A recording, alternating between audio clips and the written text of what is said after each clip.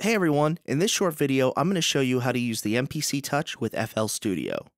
After you've completely installed the MPC Touch driver and software, open up FL Studio.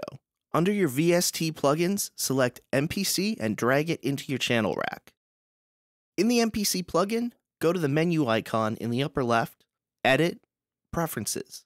In the Preferences menu, click the Hardware tab. Under Controls, choose To Host DAW from the Record Overdub dropdown. This will set the MPC Touch's transport buttons to send MMC messages to FL Studio, allowing you to control play, stop, and record from the MPC Touch hardware. After selecting this, you may be prompted to install an internal Akai MIDI driver. Follow the installation instructions and return back to FL Studio when you're done. Back in FL Studio, choose Options, MIDI Settings. Under Input, select Akai Pro Internal MIDI and make sure Enable is selected. That's it. Your MPC Touch transport will now control FL Studio, allowing you to better use the MPC plugin. I hope you found this video helpful. Please leave your questions and comments below, and thanks for watching. Until next time.